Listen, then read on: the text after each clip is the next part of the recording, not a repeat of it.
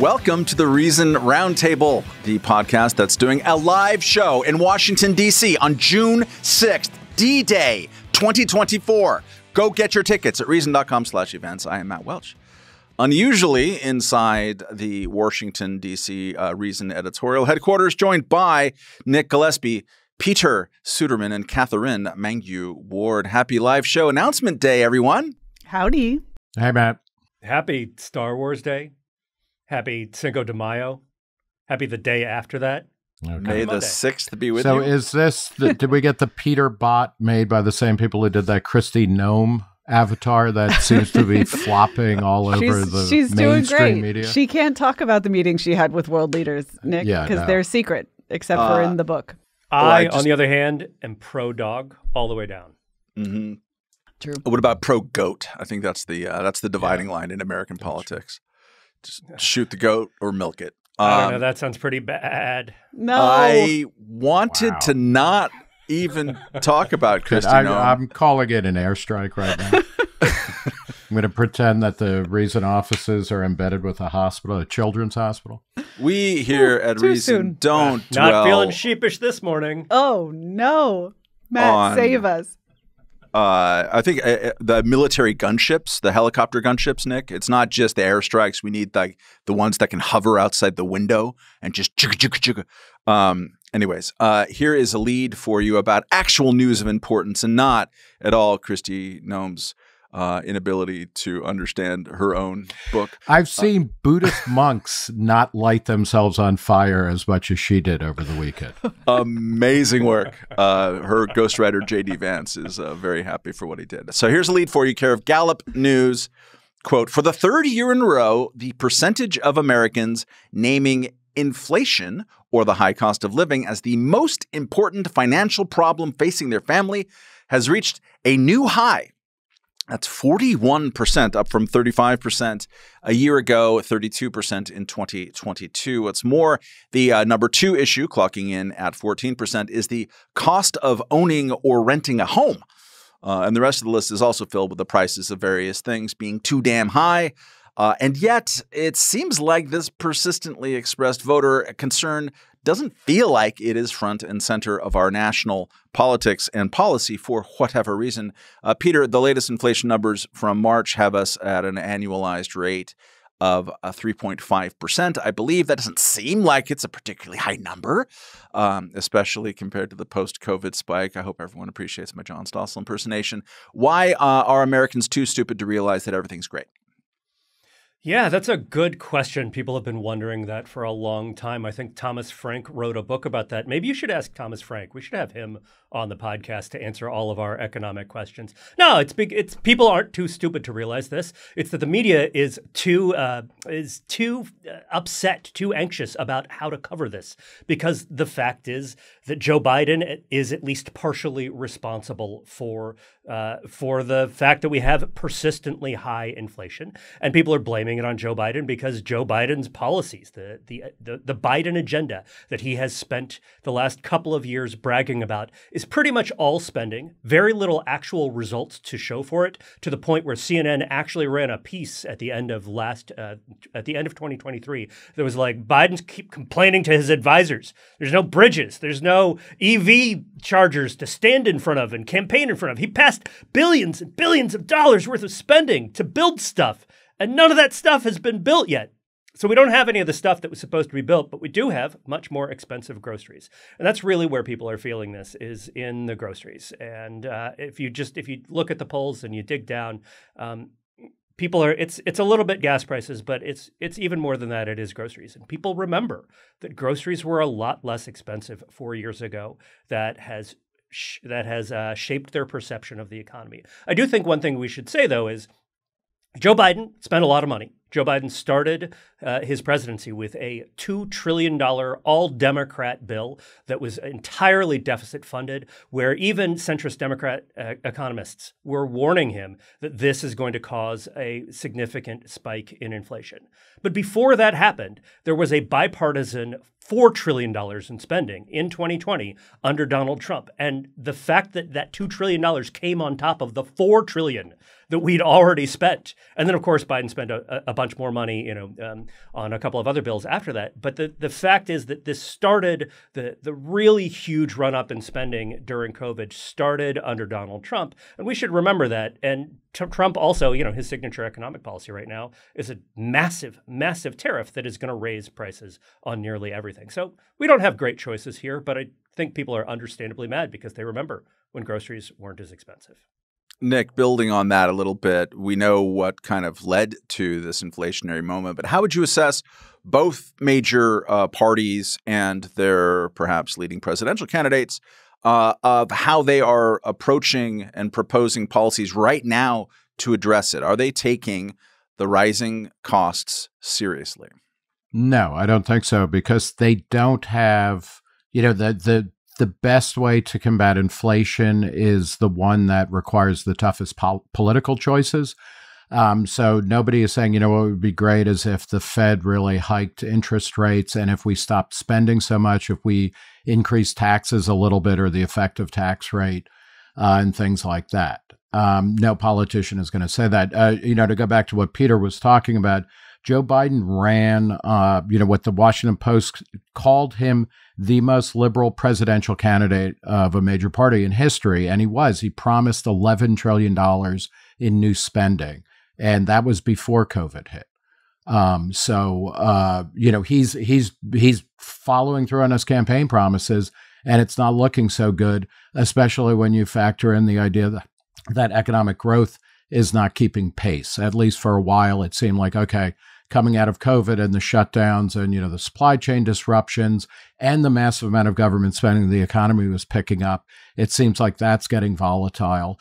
The Democrats don't have a good answer to this other than to say we're going to spend more money so that things seem to cost less to you because we're giving you more money, which of course will just help fuel inflation. On the Republican side, you've got a tariff coming. That's not going to be good for prices under Trump. And then what else? I mean, he was a massive spender, this is where I think the clarity of Reason's analysis that goes back, in the past 25 years, all the way to the beginning of the Bush administration, and talking about how out of control the spending was under the Republican-held, White House, Senate, and Congress.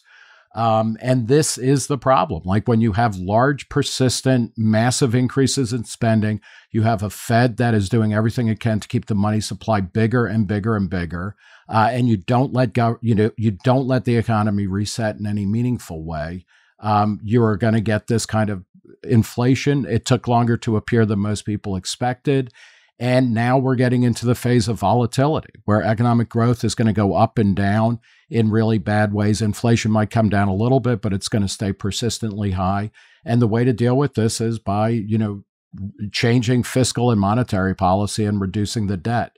And, nobody's talking about that. Mike, whoever the House Speaker is now is too busy talking about protests at Columbia. Mr. Big. We will be getting to some of what the House of Representatives have been doing about speakers at Columbia a little bit later in the program. Katherine, are you ready to admit finally that my inflation returns cover from 2009 has been vindicated?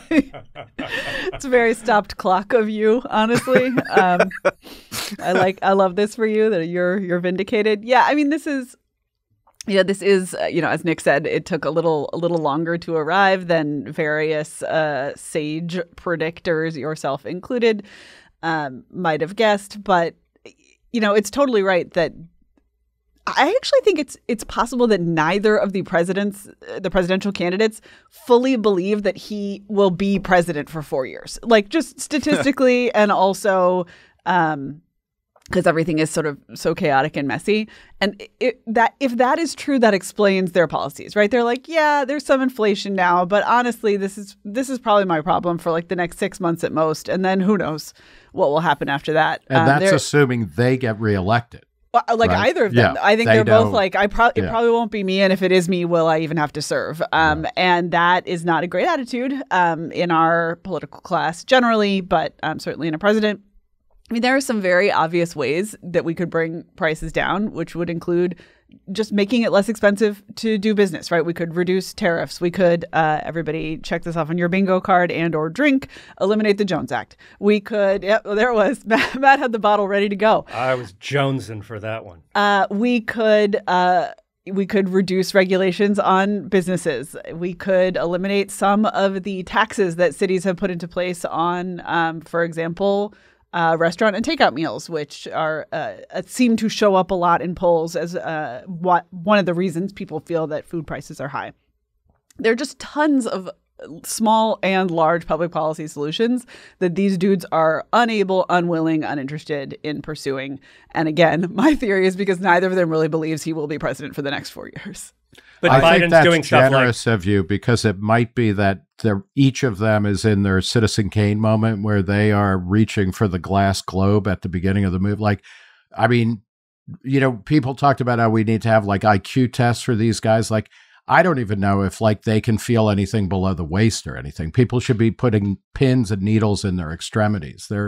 Although when you say it that way, it's like I kind of want the brain in a vat presidency. Like I'm actually ready for that. Like let's not. Our presidents shouldn't have bodies. But the vat-grown presidents won't be able to govern in Florida, right? If Ron DeSantis true, they're illegal gets his there. way. Yeah. Or no, I think we just can't eat them.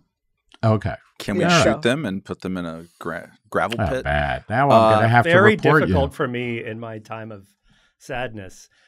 So the thing that we should talk about here is the Fed, because both the most effective policy and in many ways the most annoying one for fighting inflation that has gone into effect is that the Fed has raised interest rates.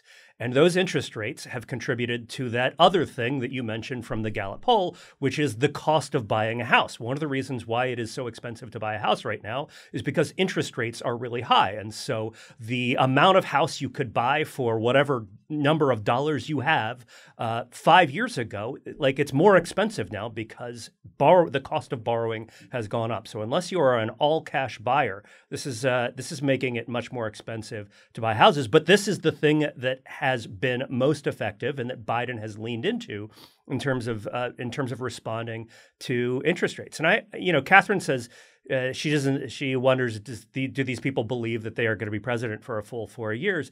I don't know about does he believe he's going to be president? But it's actually pretty clear that Joe Biden does not think that his policies have had a significant contribution to inflation. He has said this on a number of occasions. He's basically just been like, no, that's ridiculous. That's maybe just a little, but like that's not that big a deal.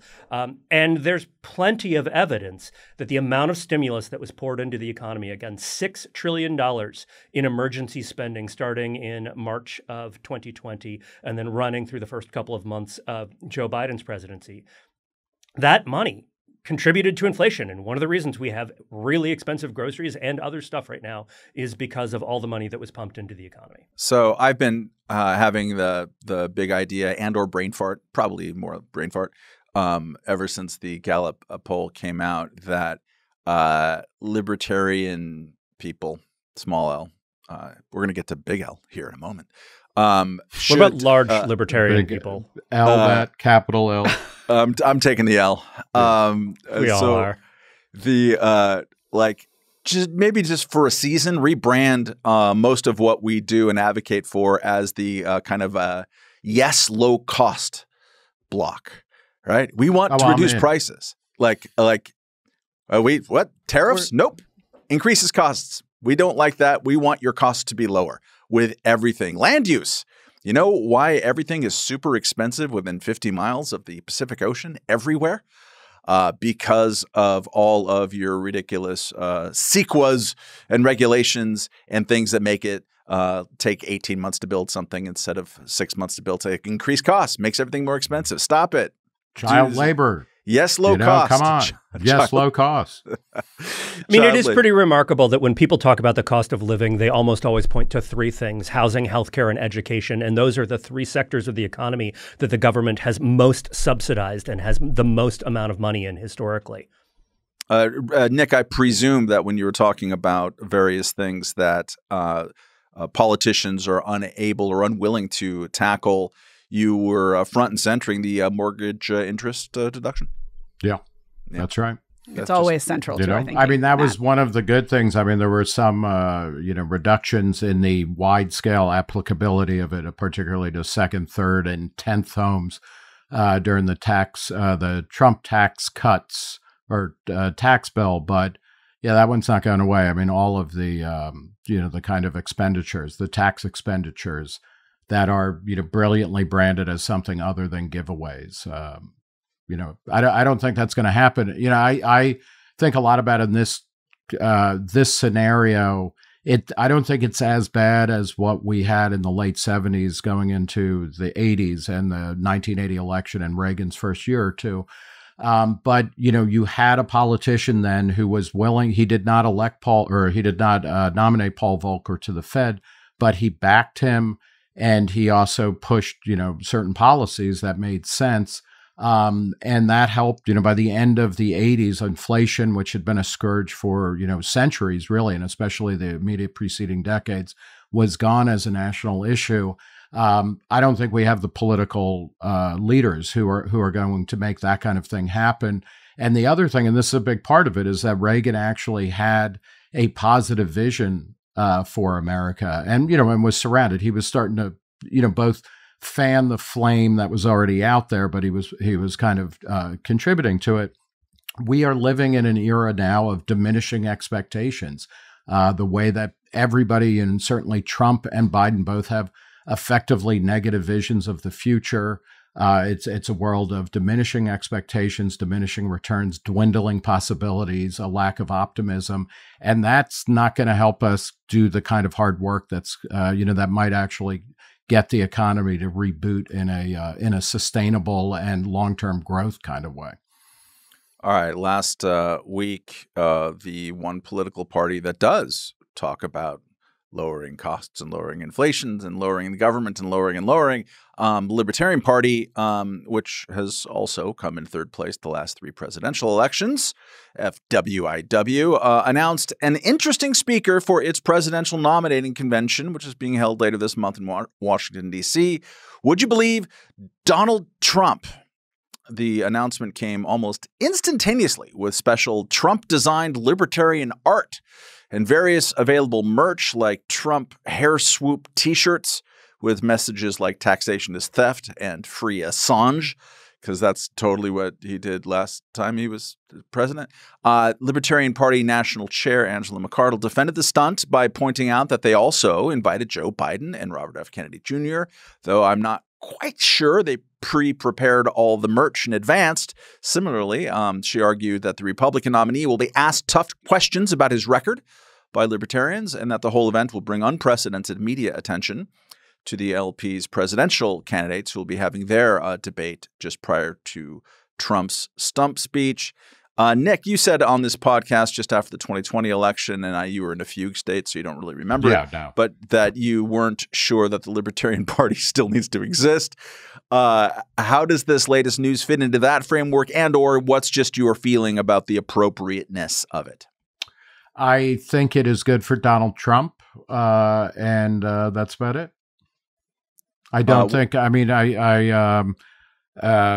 the failure of the Libertarian Party to seize the popularity, the historic high level of results that Gary Johnson managed in 2016, to turn that into a much lower return the following election, and now having Donald Trump speak at your election, because there is no Libertarian Party candidate who has any name recognition or any public profile that is going to draw large numbers. That's not good. And it's been a good run. Sometimes people in their 50s die unexpectedly. Maybe that's what's happening to the LP. Katherine, I know you don't vote and don't pay a lot of attention to political strategery. Maybe I'll get you to react to a little exchange that Angela McArdle, the party chair, had on the program of Austin Peterson, who was a former LP candidate in 2016 for president. Now he is a media guy and kind of pro-Trump Republican. Austin asks, can you at least say one nice thing about Donald Trump, that amongst libertarians and Donald Trump, we do all share the same enemies, do we not? And this is how the chair of the Libertarian Party answered that question. Oh, certainly. Yeah, absolutely. I mean, my loyalty has to be to the Libertarian Party, right? Because I'm literally like, I am the fiduciary. But Donald Trump is a much better person and president than Joe Biden. There's no contest, you know? And, you know, we're all hoping and praying that if he's elected, he does, you know, a good job. What's your reaction to that exchange? I mean, far be it from me, of all people, to sound foolishly hopeful or optimistic about electoral politics. But I would like to see the Libertarian Party thrive. Like, I would be totally delighted if the Libertarian Party could be competently run and present just like a candidate who is fine. Like, I don't think I'm asking for a lot. And there are, in fact, some people in the LP's orbit who seem fine. And the persistent commitment to not focus on that, to not focus on offering an alternative to two really bad major party candidates. Like, again, if not now, when? This is the most glorious possible moment to just be like, we found a normal human. Would you like to vote for him? Like, almost anyone would be fine. And instead, we're doing Bill Weld Redux, where we're endorsing major party candidates, sort of, kind of, but then not really, and then being mad that people suggested that we did. It's not great. I would just love to see a adequately thriving Libertarian Party, and unfortunately, that does not seem to be what is happening right now. Peter, the Libertarian Party came under new management. There was an internal faction called the Mises Caucus that effected what it described itself as a takeover in 2022, the Reno Reset, which we covered pretty extensively and pretty well here at Reason Magazine, your premier libertarian journalistic outlet. And since that time, membership is down. They're probably, or certainly going to be on fewer presidential ballots this time than the previous three elections. And fundraising is down. And when asked about this, that leadership will say, well, we had this plan in place basically to get Dave Smith to be our presidential candidate, and he didn't do it, and that didn't happen. What's your assessment of how they have prepared for this election cycle? Oh, you know, it sounds like they're doing great. Just thumbs up all the way. I mean, you know, you see this thing with Trump, it's like, yeah, we're inviting the Republican presidential candidate to be a speaker at the Libertarian Party.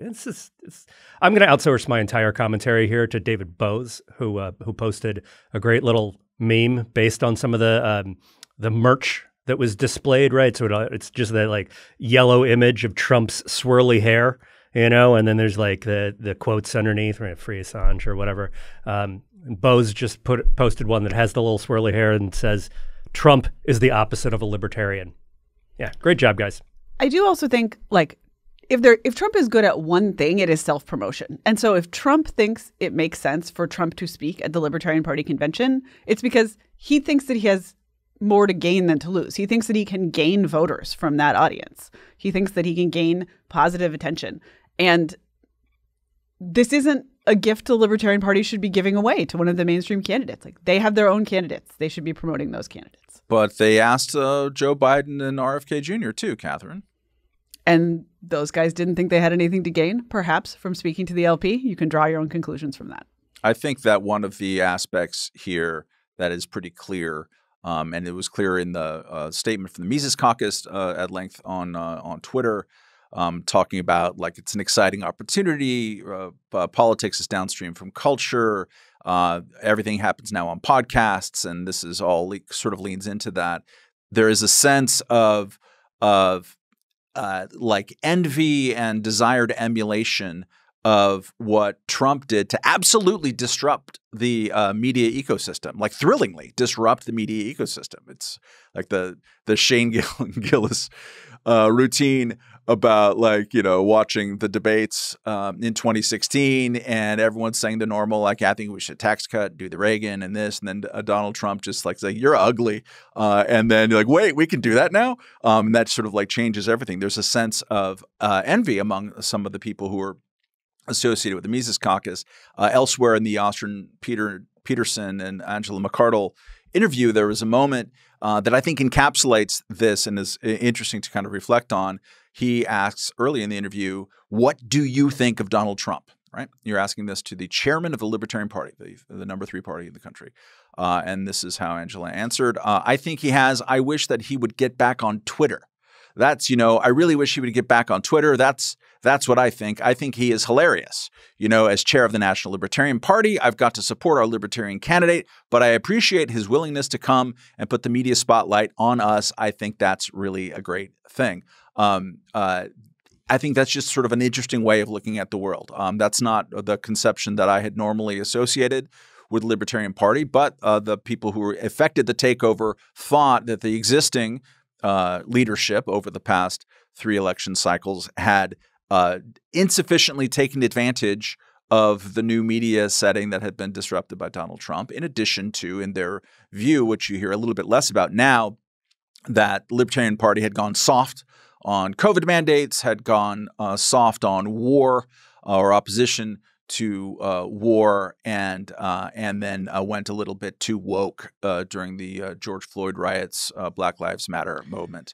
But I think a lot of which is really interesting because those are the substantive criticisms, right? Like that I think even have merit at least at the edges or at the margins, right? Like we can debate the precise wording or whatever of some of these claims, but like, okay, soft on COVID, that's a policy complaint.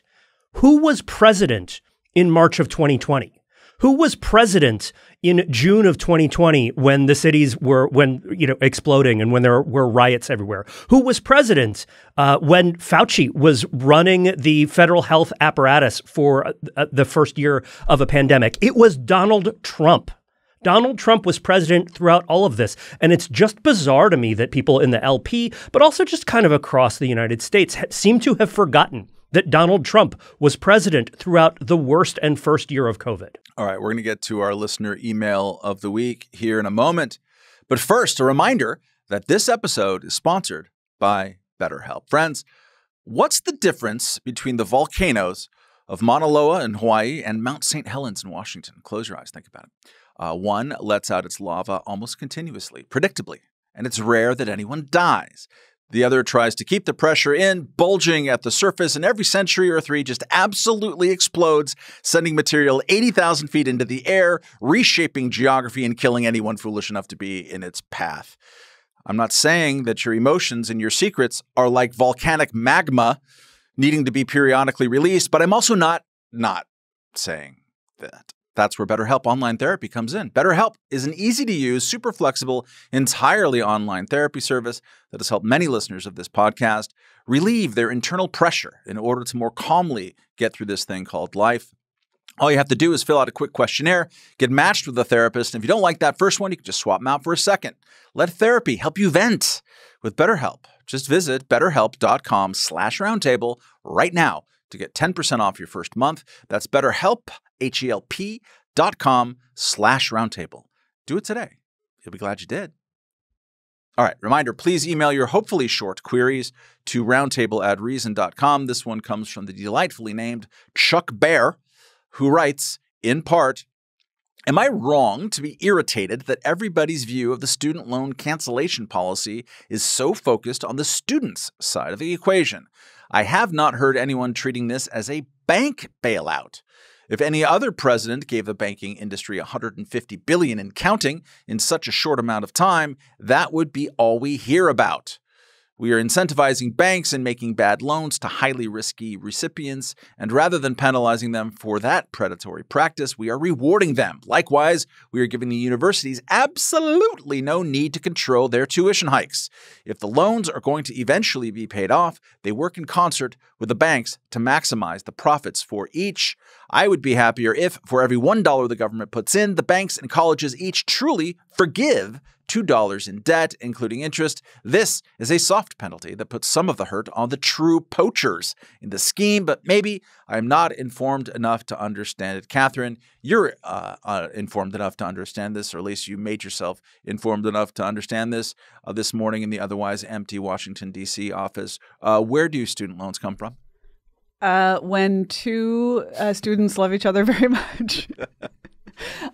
No. So this is actually, as is true with so many things, it's somehow the fault of the Affordable Care Act that we have to do some digging to answer this question. So the federal direct loan program was supposed to be part of the pay for the ACA. So otherwise known as Obamacare. It was supposed to bring in like $62 billion over a decade. And it was the way that we were going to do that is instead of the kind of longstanding system whereby the federal government guaranteed loans, but the loans were made by a variety of types of banks, including your various Mays, Sallie Mae, I guess, but also private banks. They switched to the federal government being doing the loans directly, thus the name. You'll be shocked to hear that pay for it was a little bit of budgetary bullshit, and that in fact this was not a good way to pay for the healthcare plan. So now that we're doing forgiveness, we're doing it in this kind of piecemeal way. It's a little bit hard to tell actually who is the ultimate holder of some of these student loans because the system has changed many times over the years.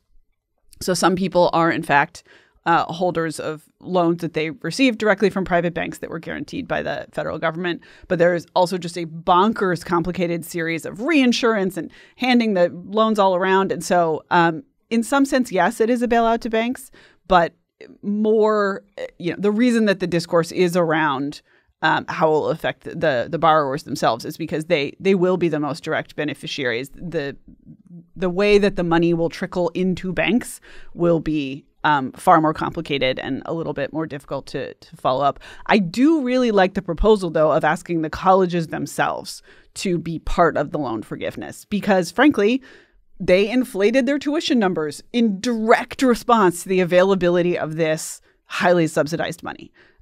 Those numbers are barely real to begin with. There are sticker prices that are chosen as maximally effective traps for federal dollars, and acknowledging that would be, I think, a fairly reasonable step in at least minimizing some of the shenanigans going forward.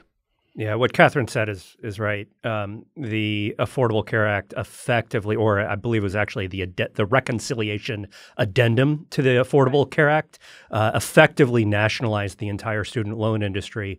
And so these are fundamentally, the money is not coming from banks in a traditional sense. It is coming from the federal government, at least for loans since then. And the reason that Joe Biden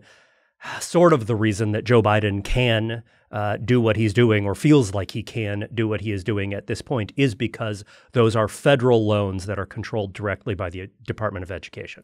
I will also say the question asker says, like, hey, hypothetically, wouldn't there be a scenario where banks would make loans based on their estimated chance of getting that money paid back, and that they might factor in things like where you went to college or what you majored in or what your career plans are?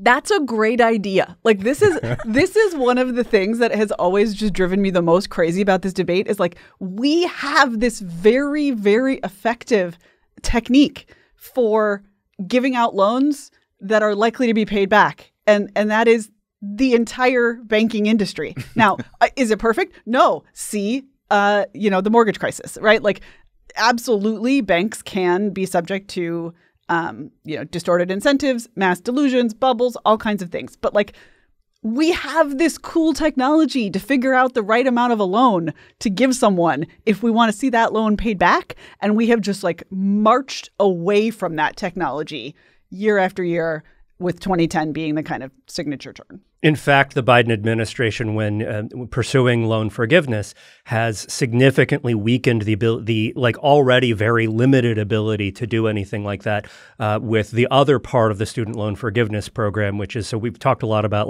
they're just forgiving tens of billions of dollars in loan, but they also made changes to what is called the income-driven repayment program.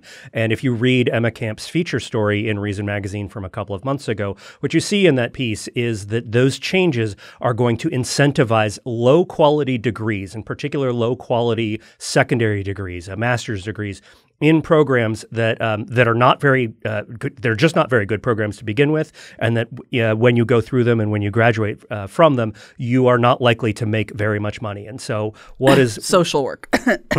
Right. So, what we have done is not only not only create a federal system that just sort of ignores those incentives. We have actively destroyed the incentives to make good loans to people, to incentivize people who are going to go and do productive things. Nick, you were about to talk. I was going to point out that something north of 90% of the outstanding loan money is owned by the federal government, and student loans are actually profitable for them, according to most analyses. So the feds are making money on these loans. The one thing I want to two quick things. One is, if we want to help lower income people have access to college in a way that does not generally inflate prices, it would be better to do things like increase Pell Grants that are only available to lower income people, because they don't make up such a huge percentage of the market that if you give them subsidies, it's kind of like the way food stamps don't really make the cost of cheese or milk more expensive. That would be a better way to do it, and it would also take away all of the kind of financial disincentives. The other thing, though, the larger question I had about, or concern I had about the reader question is, it participates in this idea that student loans are somehow destructive to the people who get them. And the fact of the matter is that the vast, overwhelming majority of people who take student loans out end up paying them back. It's like in the neighborhood of $200 to $300 a month for about 10 years. You increase your lifetime earnings and your immediate earnings typically by so much. I think we need to resist the idea that simply because there's a 1.7 trillion number or a 2 trillion number, or 1.5 trillion number out there, and that this is somehow putting younger people into, indentured servitude. Or I was in looking around at this, I read a bunch of sob stories of people who are having their Social Security income garnished because of out of control student loans. That's the outlier. Most people use student loans responsibly, and the monthly payments are well worth it because you're going to make a hell of a lot more money over time having gone to college. College is a good thing generally. It should, the government should be involved in it much less. It should cost less and things like that. But we really need to recenter this conversation so that we're not talking about it as if college now is somehow a terrible thing unless you come from a family that can pay cash for it. Or that, that English degrees, which I have many, many of, I'm happy to give out a couple of spare ones, that are bullshit degrees and that you shouldn't go to college for this or that. We have a vast archive of stories showing that one of the main factors of student loans is that they are not killing the people who take them out. Student loans are like drugs, alcohol, and gambling, right? Most people use them responsibly. Sadly, most people use them very responsibly. I appreciate that Nick always sticks up for college in these conversations, because he is right that is probably a useful corrective. I do want to say, though, that I think the kind of Gillespie case for college really does tap out for the most part when you get to the loans for grad school level. Absolutely. And I wasn't mentioning grad school. Yeah. And that actually, so Emma's piece focuses on that for a reason. And I came across this statistic this morning that about 75% of student loan borrowers took out loans to go to 2 or 4-year colleges, but they account for half of the student loan debt that's outstanding. So 25% of the borrowers went to grad school, and they account for half of the outstanding debt. And so often, if you pay attention, those really extreme sob stories are, in fact, people who took out bonkers money for a master's degree or whatever. That's due to a change in the law that Emma documents in her piece. But just a sort of asterisk to put on there. Yep, I agree with that that's always worth completely. keeping in mind. And also, medical students, people who end up getting MDs, take out massive amounts of debt, which goes into the total, and then they pay it off very quickly or very easily and things like that. So that's absolutely the case. I mean, in general, you shouldn't be going to grad school unless there's a very specific outcome. And in general, in many fields, you should only be going to grad school if the school that accepts you is willing to pay you to go there.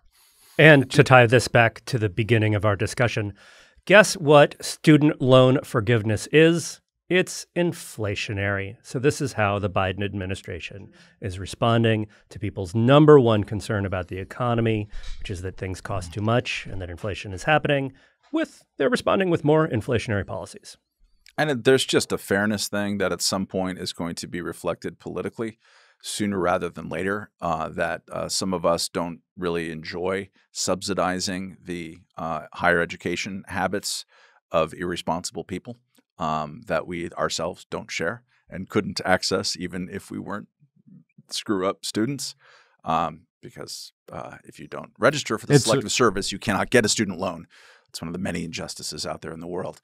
But no, there's going to be politics associated with it. Like, look around a college campus and ask yourself, do you want to forgive the student loan of various people making various statements? And it can easily get ugly. Biden just forgave a bunch for our Art Institute grad student loans. Some of those campuses are great. Some of them are super diploma mill, awful. And it just seems to me so bizarre to solve that problem by forgiving the loan rather than maybe we shouldn't have the federal government have a monopoly on giving out loans to crappy institutions. I don't know. Why do you hate art, Matt? All right. Let's move on. On Wednesday, the House of Representatives passed by a vote of 320 to 91 the Antisemitism Awareness Act, which empowers the Department of Education to take action against educational institutions that do not sufficiently combat anti-Semitic speech on their campuses. The bill drew howls of outrage by free speech and civil liberties groups. Katherine, why shouldn't the federal government play an active role in making sure that there isn't too much anti-Semitism on colleges that, after all, receive federal funding? We already have really clear precedent and law about what speech is or is not permitted on college campuses.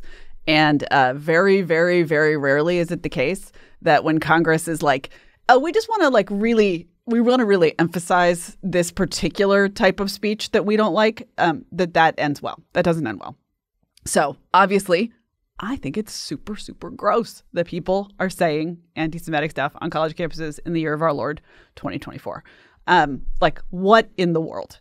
And it is right to be worried about this kind of bizarre time machine situation in which, you know, we are back hearing people shout stuff that wouldn't have been out of place in 1930s Germany. That said, we do not need another law. This is a Reason policy generally. This is a good, solid Reason magazine standard. Do we already have laws that are super clear about what is and isn't allowed? Great. Let's follow those. Let's enforce those.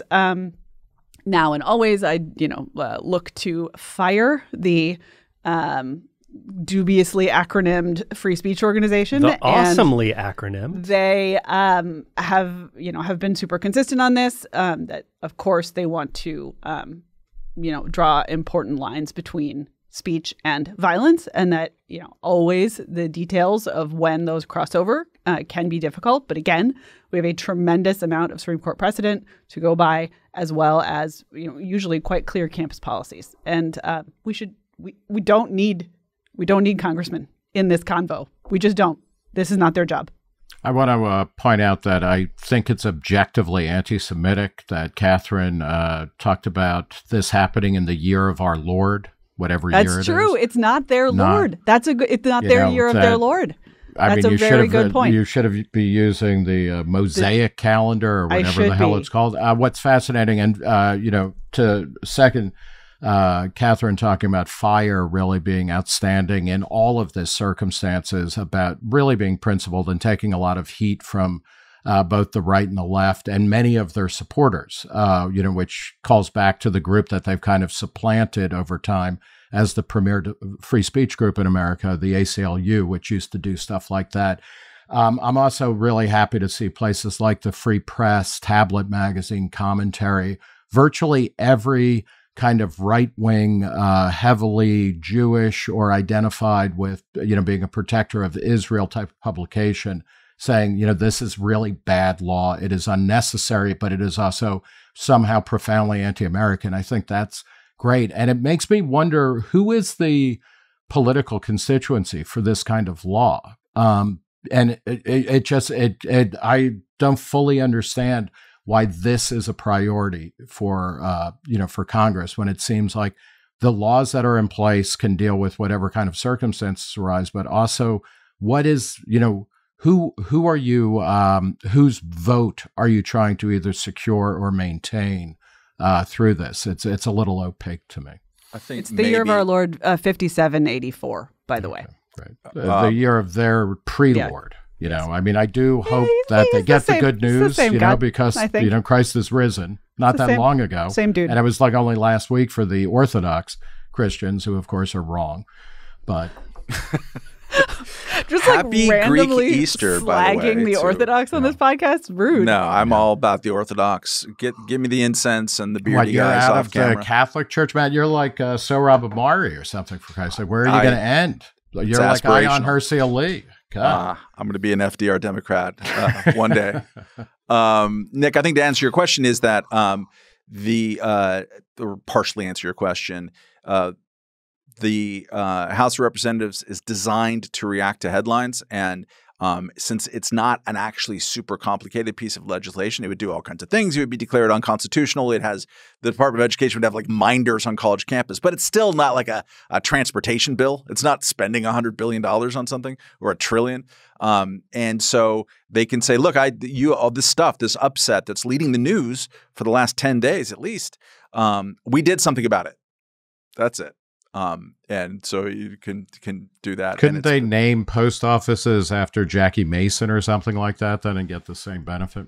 I would pass a federal law, a federal mandate, call it the Matt mandate, that you can't name stuff after politicians until like their kids are dead or something. It's the Triborough Bridge, Nick. My God. Mm-hmm. Peter, how would you What's your reaction to the Anti-Semitism Act?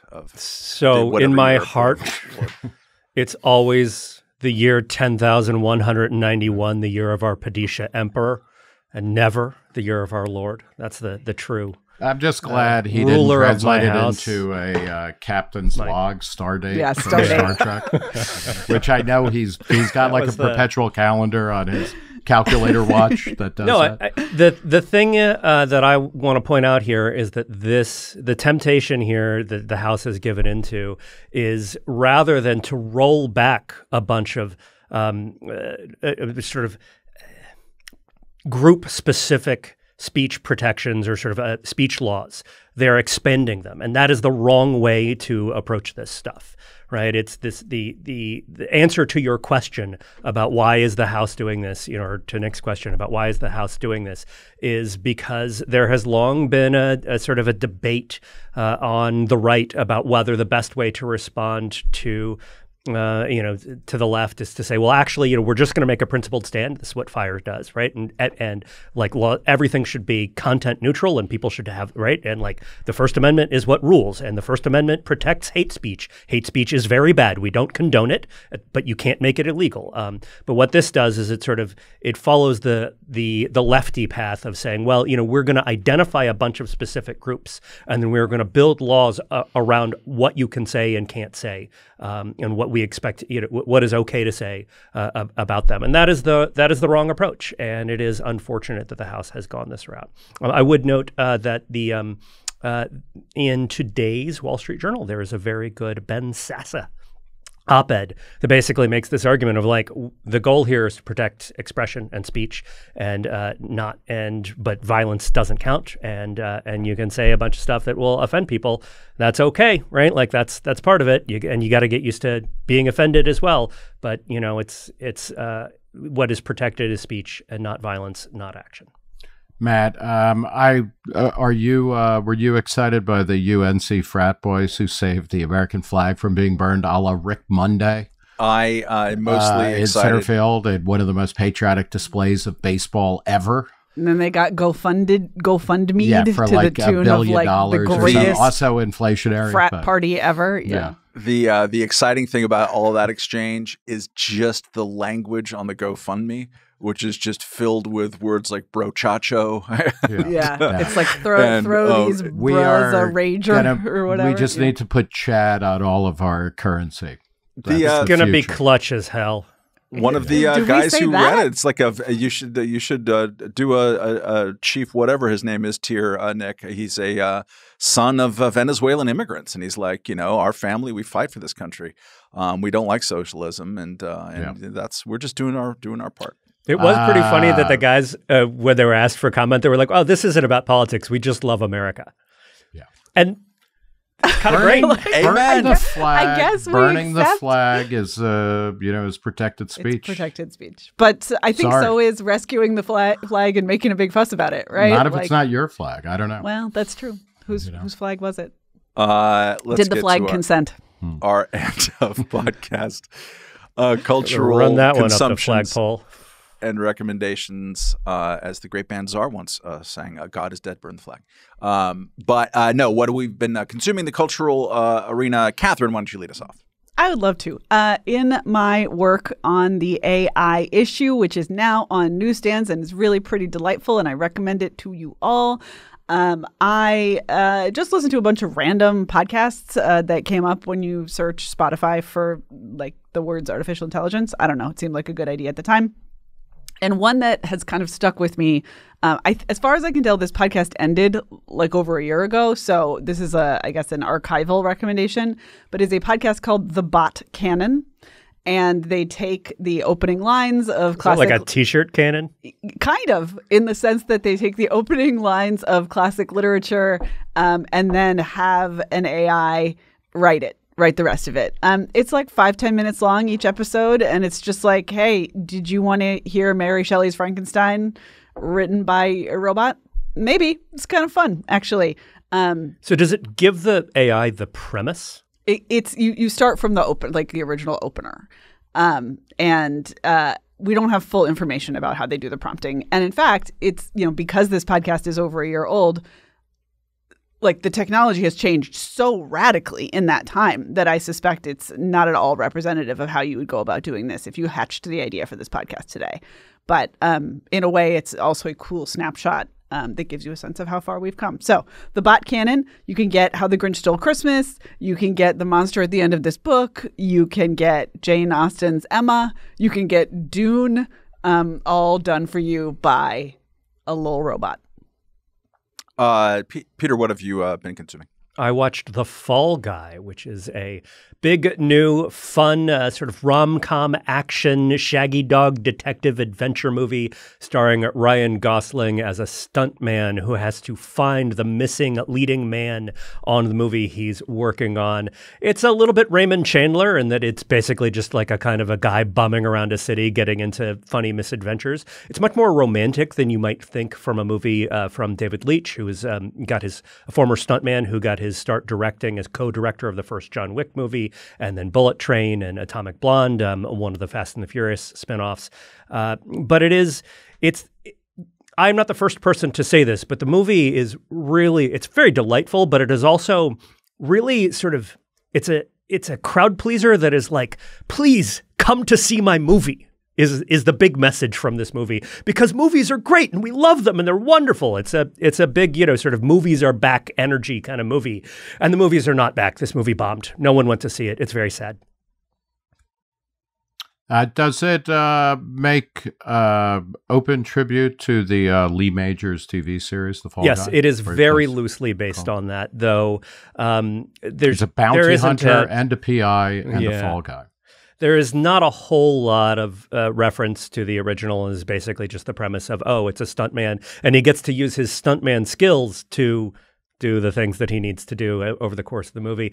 On the other hand, the movie does do a great job of kind of bringing you into this stuntman profession and what all it requires. Often the movie will sort of stage a scene as, we're going to show you how this stunt is done in the movies, and then you will get an actual version of that stunt. So you are having this kind of meta experience of being explained how stunts work, even as you are seeing really spectacular stunts. The movie, there's a bunch of records that were set in terms of the high falls, and there's a car roll situation where I believe they rolled a car after like a crash jump situation the most number of times. There's a great boat jump through a ring of fire that is pretty delightful. Like, the movie is in many ways a tour of classic, 80s, 90s analog stunts. And it really does a great job of showing off the inventiveness and creativity of that profession, to the point where there's even some discussion about why there is no Academy Award for stunt performance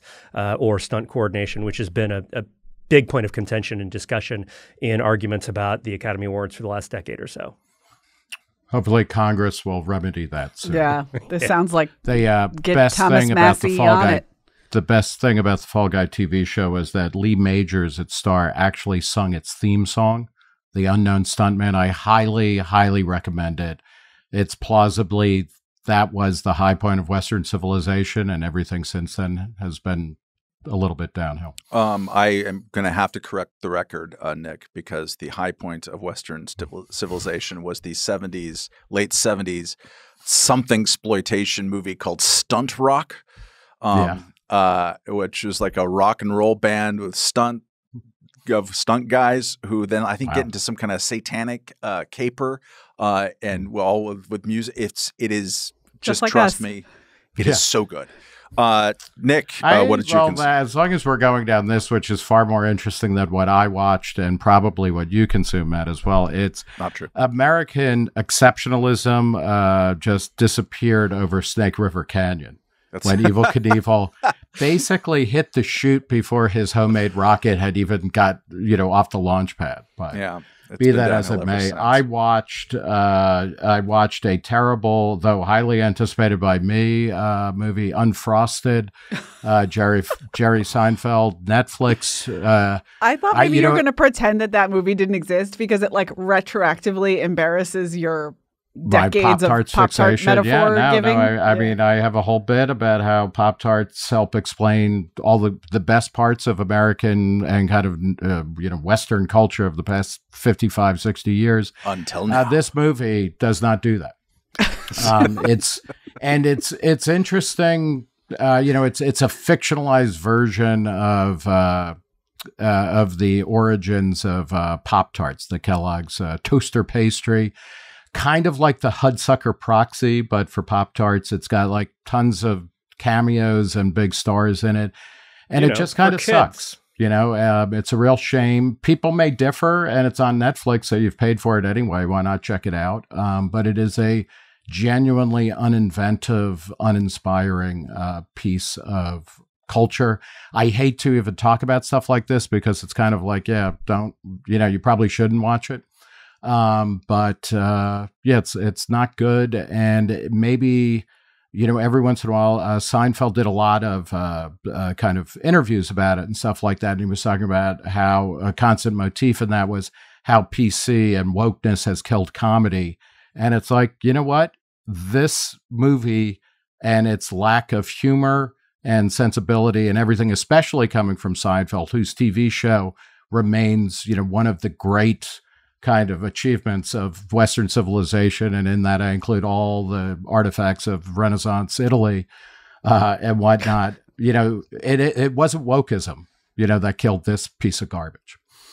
My consumption is one of the best documentaries I've seen, and I watch a ton in a long time, and also possibly the most undeservedly controversial / canceled piece of work that I can think of in modern, recent, bad cancellation history. It's called The Unredacted, and then in parentheses, Jihad Rehab, which was its original title. It's a documentary by Meg Smaker, an independent documentary. It's her first feature one, and it somehow manages to chronicle tour from day one to graduation of 3 prisoners from Guantanamo Bay who are sent to Yemeni prisoners from Guantanamo Bay in the War on Terror, like Osama bin Laden bodyguard level guys, who are sent to Saudi Arabia, where she gets into their rehabilitation facility, where they like do art and they talk about their feelings and they learn life lessons and have advices about what to do about getting a wife.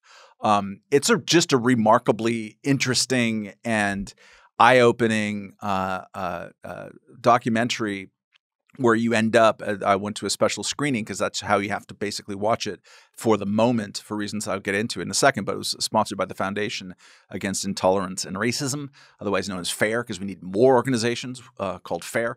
And so there's a special screening of it. And afterwards, the filmmaker who I was interviewing was giving updates on one of the prisoners, and she said, "Oh, Nadir found love. He found a wife," and like the crowd burst out in applause for the guy who was Osama bin Laden's bodyguard in Afghanistan or Pakistan, for him to find love. It gets you into, but it's not a simple. It's not at all a kind of way to launder what they've done or to try to make you think one way or the other. It's just an eye-opening look into the world. There's plot twists. The Saudi government experiences a coup in the middle of it, and that changes the outcome for this person and that person.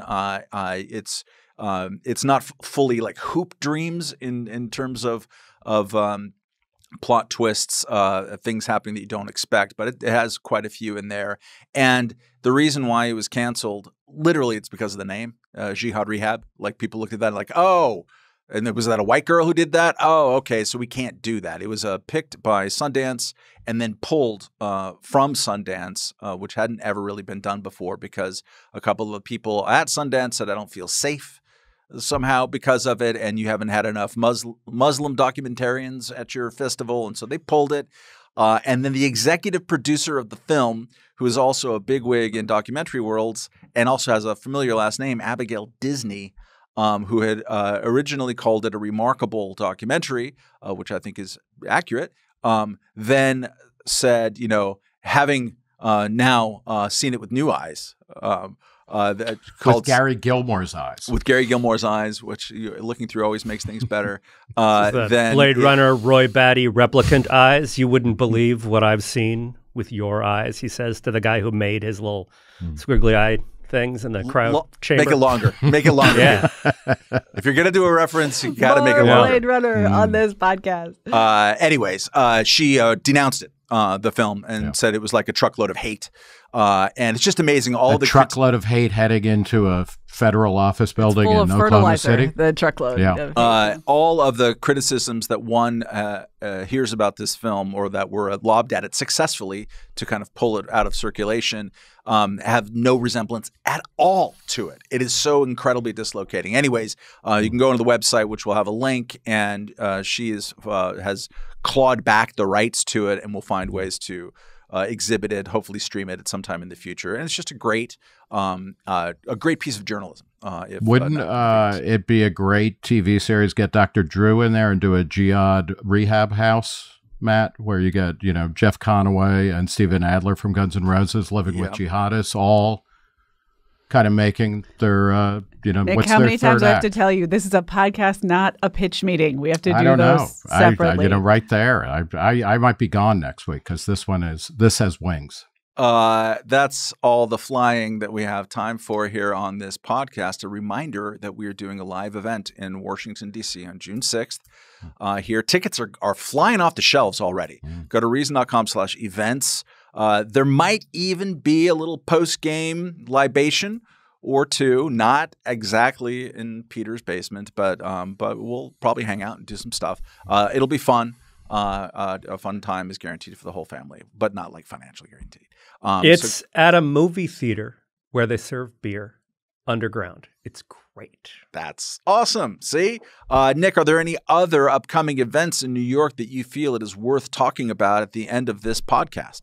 Yes, there is an event this Wednesday on May 8th with Kat Murdy of Students for Sensible Drug Policy in Manhattan. There are tickets still available. This is in conjunction with the Psychedelic Assembly, and she's going to be talking about her vision for drug policy reform in the 21st century. She's the new executive director of Students for Sensible Drug Policy. We have more events at reason.com/events.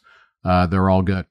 And speaking of all good, so are our podcasts, reason.com/podcast. Listen to all of them, collect them, and you will get a 3D baseball card of Reggie Jackson. And if you like what we do as an organization, please consider making a tax-deductible donation at reason.com/donate. So thank you, everyone, for listening, watching, if that's what you did. And we will see you next week.